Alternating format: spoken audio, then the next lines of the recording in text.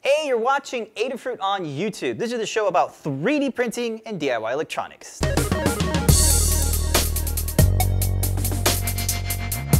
Today we're going to 3D print an enclosure for the Raspberry Pi A+, featuring the Adafruit 2.2 PiTFT. Let's make this little guy.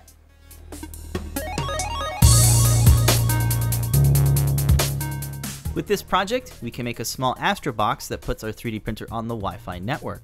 The Astroprint image is easy to install, and it lets us control the printer with any device on the network. We put together the enclosure in Fusion 360 using sketches.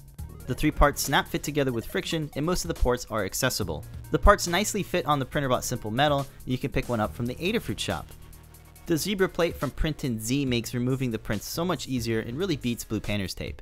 The parts print with no support material, and it takes just under 2 hours. They came out looking exceptional using Cura with default settings and slicing profile. You only need to solder the socket header to the GPIO pinout on the display, but be sure to check out the guide linked below for a full tutorial. It's a lot easier if you tack the header to the PCB and use a pan of vise to keep it sturdy while you solder. The PiTFT snaps on top of the Raspberry Pi, and the 3D printed spacers keep the 2 PCBs in place. It slides into the case at an angle, and the clips on the edges keep them from coming out. The ports line up nicely with the cutouts, and everything just snap fits together. Ninja Flex makes great rubber actuators for the buttons on the display. Keep the protective film on until the last step. Place the cover over the display and press the edges into the case to close it up. You can use any 5-volt battery or power source with a micro USB cable. And now we have our mini astrobox. The PiTFTs make great displays for small Raspberry Pi projects.